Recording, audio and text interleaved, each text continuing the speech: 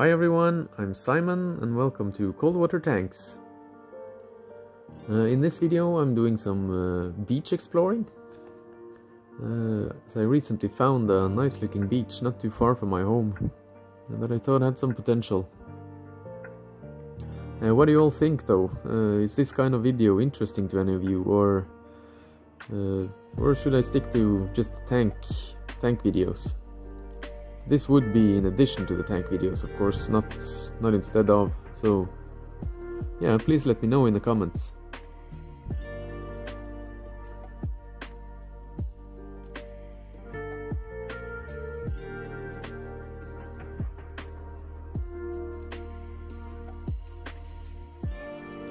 As you can see, this is not a sandy beach.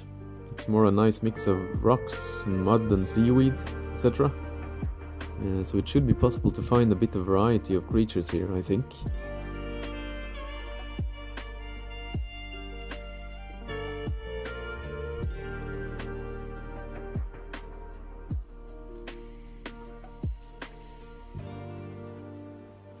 At one part of the beach there were a lot of these red Beadlet anemones. Surprisingly, many were just on the rocks on dry land, fully exposed to the sun, like you can see here. I would have thought that would kill them, but perhaps they're more hardy creatures than I thought. I've been struggling with keeping them happy, all kinds of anemones happy in my main tank, for some reason. I suspect there is some stray voltage or something from some of the equipment. So I'm going to be bringing a few of these home to add to the habitat, to see if they'll be happier there. I don't think they should cause any problems for the inhabitants there, and also they do look spectacular.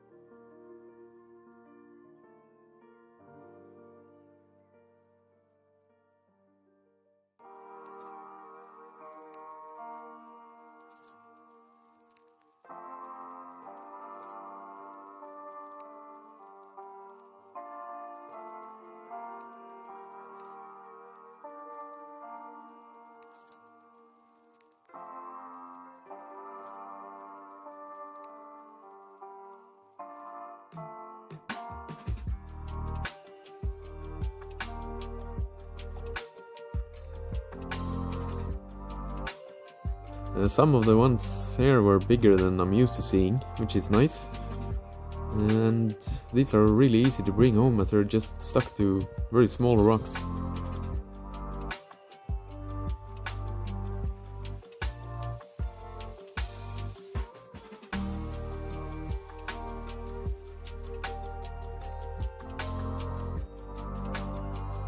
As always, I tried looking for some green ones. I've never seen one of those, but they're supposed to exist, so I'll keep looking.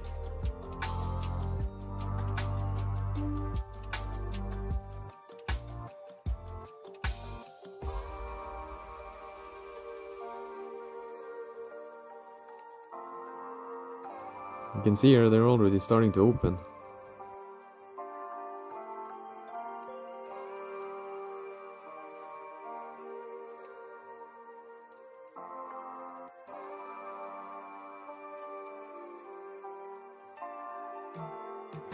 I think these little hills are made from some kind of mussels.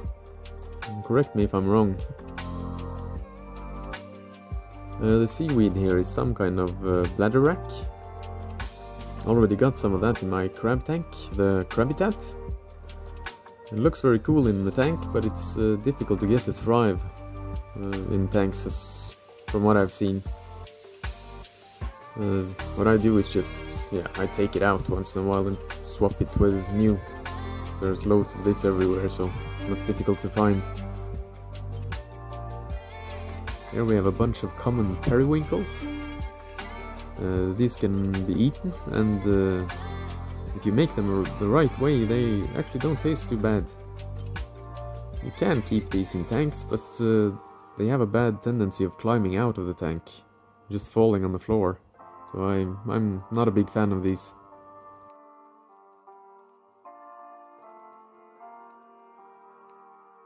This is a dog whelk, which is a predatory snail that eats barnacles and mussels, among other things.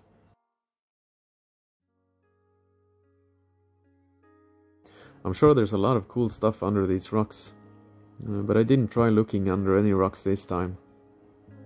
Maybe I'll go back and make another video at some point.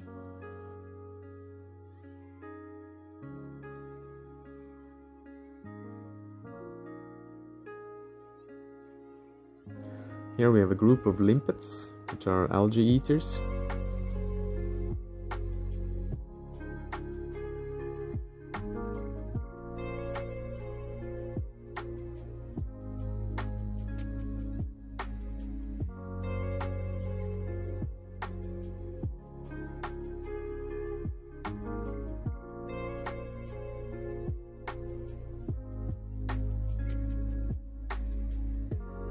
And this, I believe, is an egg sac of a worm, perhaps a green leaf worm.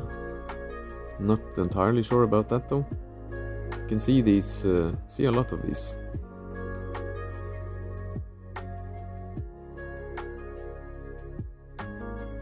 If you lift up a rock or anything else under the water, you will probably have one of these under it.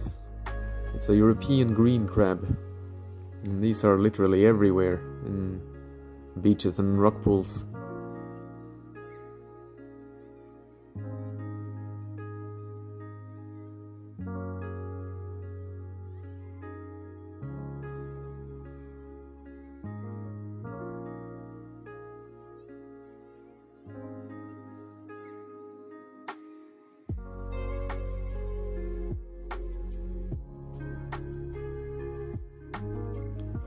Though they are very cool creatures, they will cause a total mess in any tank.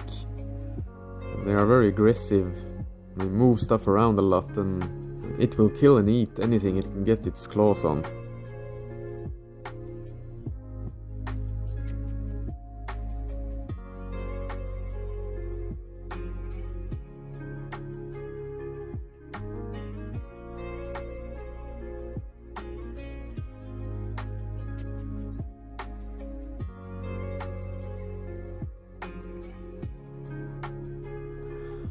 Here we have some kind of jellyfish, no idea what, and I don't even think this one is still alive. They just get washed up a lot on beaches.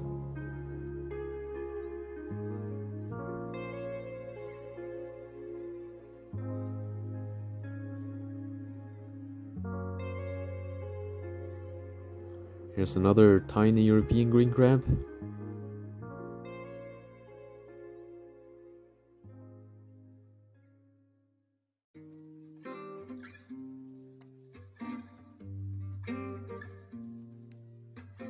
If you look closely, you can see my favorite kind of shrimp. It's a sand shrimp. Sadly, I wasn't able to catch any of these today, but I do have some footage of one I had before though, if you want to see. It's really cool. It's a bit windy these days, so I'm not always able to get the best footage here. Sorry about that. Here's a small goby of some kind. I'm guessing it's probably a painted goby.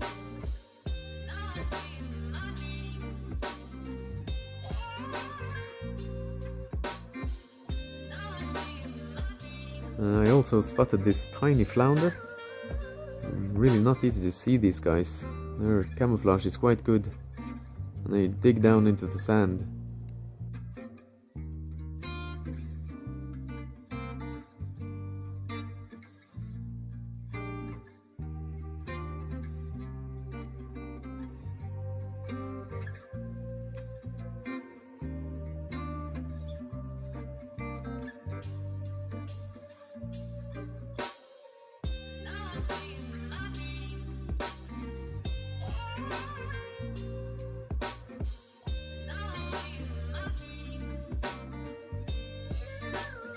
I did manage to catch both a goby and the little flounder you saw earlier.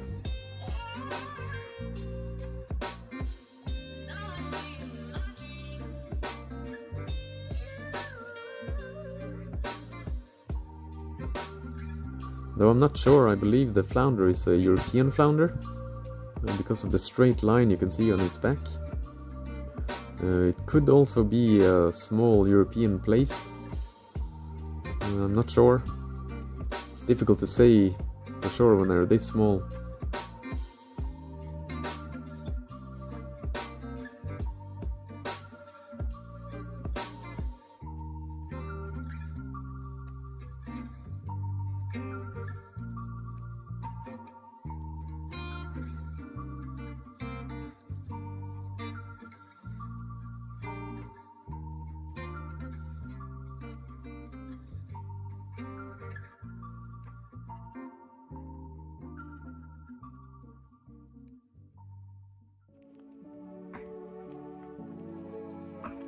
If the crabbitat without the chiller ends up as a success, I'm planning on setting up a goby tank in my basement as well.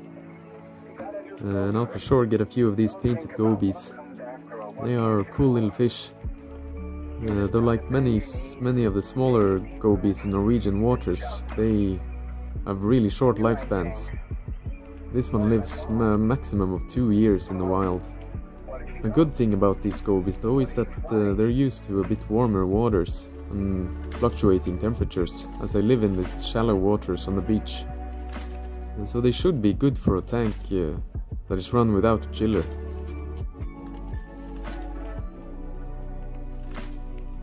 Flounders are and always will be among my favorite fish. I just love how they look, especially their eyes.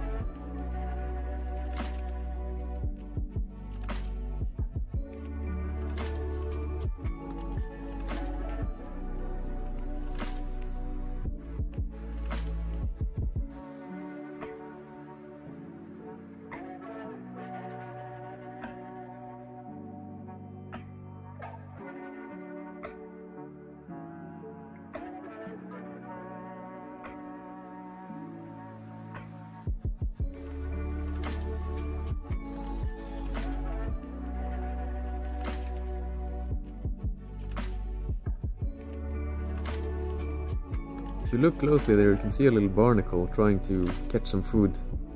And I really should try to add some of these to the crabbitat as well.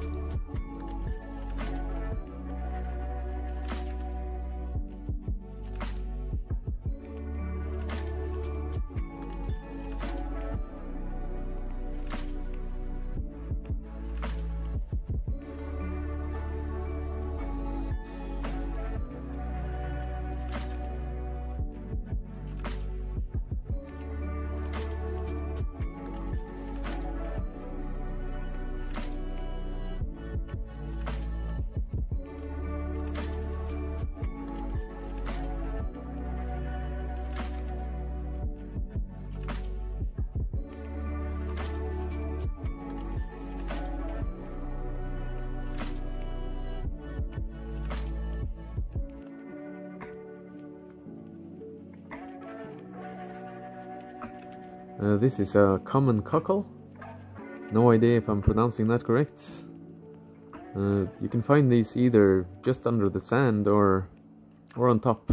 And these are edible, but to be honest I wasn't that impressed by the taste of these. There are much better mussels around. The big snail here is a common whelk.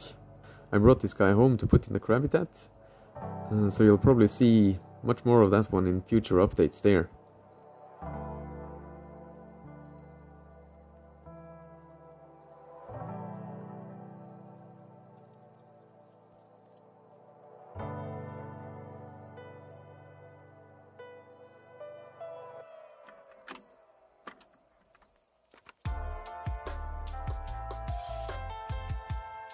As always, you can see loads of common hermit crabs on every beach or rock pool in my area.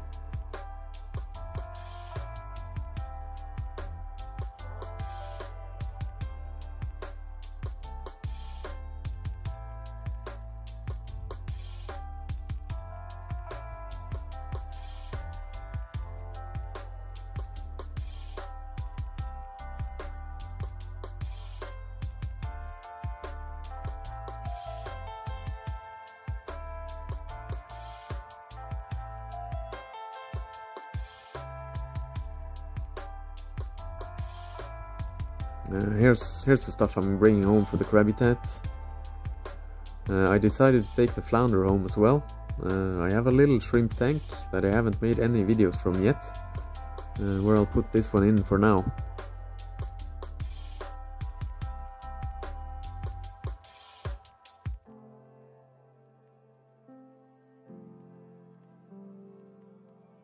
One day you'll figure this out. And when you do, you will change the world. I'm not really sure what these little fish were. Maybe small 3-spined sticklebacks. But yeah, they could just be fry of something, or yeah, I don't know. Well, that's all for this video. If you liked it, please click the like button, and please subscribe if you haven't already. And leave a comment if you have any kind of feedback. It's all very much appreciated. Also, if you want more cold water content, you can also find me on Instagram, Twitter and Reddit. You can check the video description or just my main page, YouTube page, for links. Anyways, see you later. Thanks for watching.